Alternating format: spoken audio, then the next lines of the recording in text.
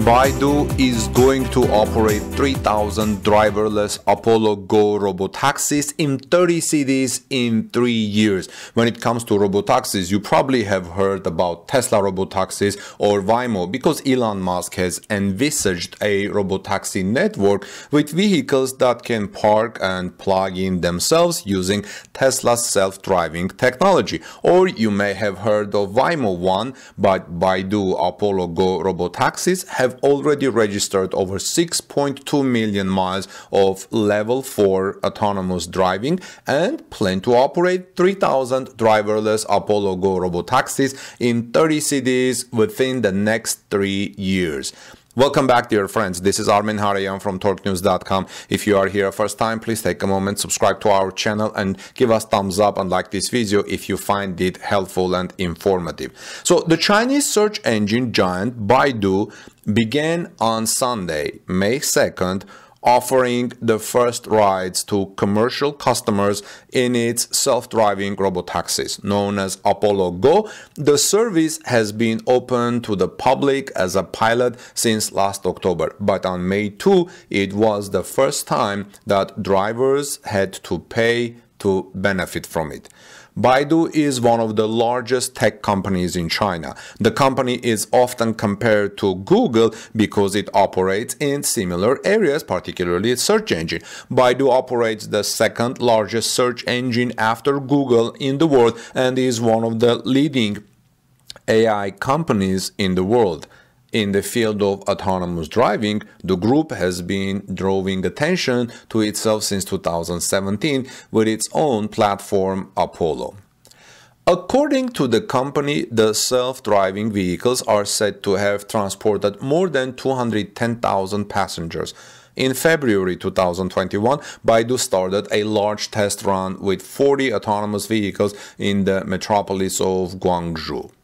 Since the late 2020, Baidu has been conducting autonomous test drives in Beijing without safety drivers. They were only connected to a command center via the city's 5G network. The commercial Robotaxi service that is now starting also does not require human supervision behind the wheel. Until further notice, however, a human supervisor will be present in the passenger seat during passenger journeys. They are not allowed to touch the steering wheel. However, Baidu is taking this precaution to ensure passengers feel comfortable because some of our passengers are scared with no one in the vehicles. Up to 10 Apollo Go taxi simultaneously drive in an area of around 1.1 square mile in Shengguang Park in western Beijing. There are 8 fixed stops at which people can get on after booking a ride via the app.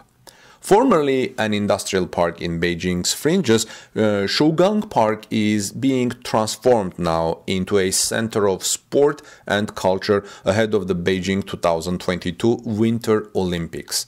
The traffic volume is rather low, but Shougang Park is currently of particular interest to tourists. Thus, this part is a great location for Baidu to test and operate its robotaxis.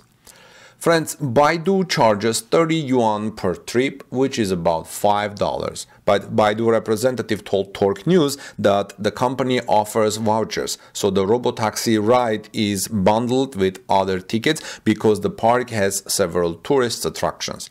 There is also an age limit. You have to be between 18 and 60 years old to take a Robotaxi in Beijing. Boarding passengers verify themselves via their smartphone and thereby unlock the door at the same time. In order to unlock Baidu's self-driving vehicles, the customer must also use a health code on the car for pandemic prevention purposes. Once you enter the Apollo Go Robotaxi, click on the Start the Journey button to begin your trip. Once you do that, the system will make all the safety checks, like making sure the seatbelt is fastened and the doors are properly closed. Only after that, start the journey. In other words, as soon as the system detects that the seat belt has been fastened, the journey begins. Baidu Apollo Go currently uses the FAW Hongqi electric vehicles, namely the Hongqi EHS3 electric subcontact luxury SUV. The body style of the EHS3 is a 5-door station wagon. It comes with a 52.5 kilowatt-hour lithium-ion battery. The Hongqi EHS3 SUV gets about 252 miles of range per single charge. China has already approved limited level 4 robotaxis. No car maker in China has a level 4 vehicle. It is the self-driving software. This means if an accident happened, Baidu Apollo is responsible. Baidu Apollo's self-driving software is a level 4 software, but limited scope. This means it can operate only in specific places under regulatory approvals. What I mean is Apollo is a highly generalized level 4 L4 software that can drive everywhere, but its operation is limited by local regulations. A Baidu representative who helped to provide resources for this report explained to Torque News. Now, how Baidu got this far close to level 4? Well, first you apply for a qualification to test the vehicle in the city. This means you don't need a driver to test on city roads. After you are approved and successfully test your level 4 software in a vehicle, you as a company can apply in China for a permit to operate self-driving robotaxis in the city. Baidu is China's first company to operate robotaxis without safety drivers in it. Did you know that? Now, when it opened on May 2nd, 2 weeks ago, it was the Labor Day weekend in China and a lot of people were on the streets.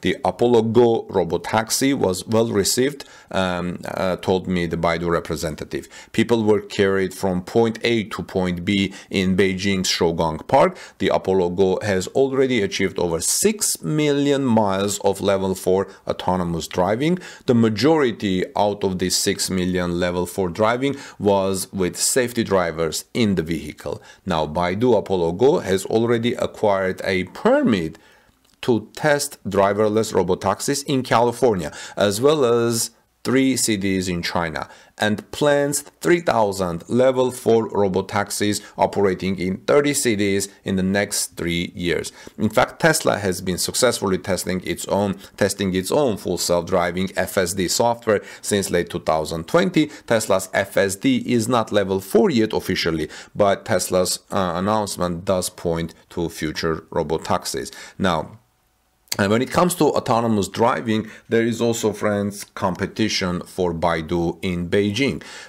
For example, Baidu also has competition coming. One of them is Jidu Auto, an electric vehicle company between Baidu and Chinese automaker Geely, and this company plans to spend 50 billion yuan, that is 7.7 billion US dollars, to make smart cars over the next 5 years. Reuters reported about a month ago. Another company in Beijing, Baidu, will soon be competing with Pony.ai.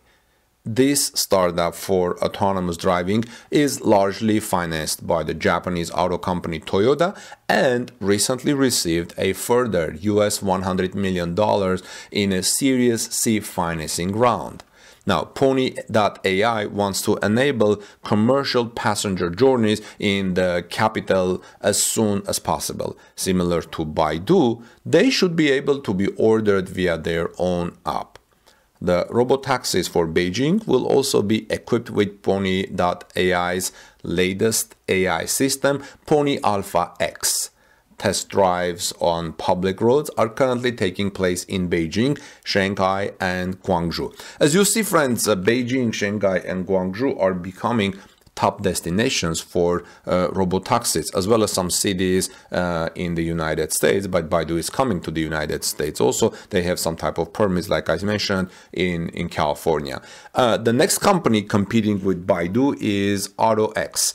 AutoX, backed by Alibaba, announced earlier this year that it had started offering paid driverless rides to public users in Shenzhen, and Chinese autonomous driving startup startup WeRide, backed by Nissan, is also testing driverless vehicles in the country. So you see Toyota, Nissan, and some Japanese companies, as well as Tesla and so on, are heavily involved in autonomous driving. This points to the importance of autonomous self-driving in the future. I think Baidu has very interesting system set up already, as you can see from this video. Well, let me know what you think. Do you think the driver license in the future will be obsolete? This is Armen Harayan from torquenews.com. Please subscribe to our channel for daily electric vehicle news and ring the bell so you don't miss my next coverage. Give us thumbs up, please, if you found this report being informative, and I'll see you soon in our next report. God bless you, everyone. Peace be with all of you. See you soon.